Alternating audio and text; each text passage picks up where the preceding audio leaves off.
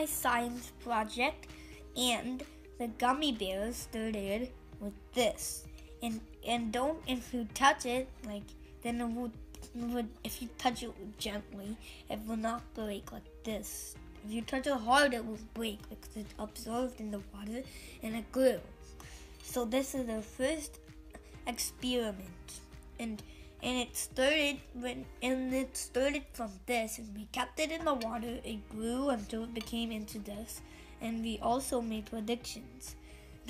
We made predictions like my dad thought it would grow bigger, and I thought it would grow bigger, and my mom thought it would be the same size.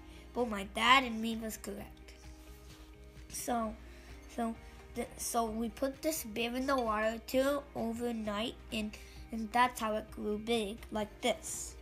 So we had gummy bears in the packet, and then those gummy bears, we put that in the water, and then it grew like this.